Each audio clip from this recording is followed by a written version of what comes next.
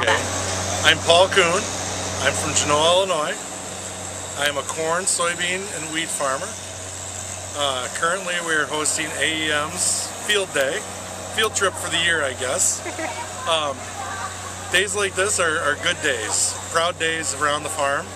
We like to host people, have them come out, experience it, get a flavor for it, explain to them what we do, explain to them how we do it, the toils that we go through, the good times that we go through.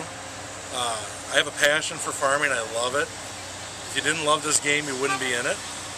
So those are the proud days.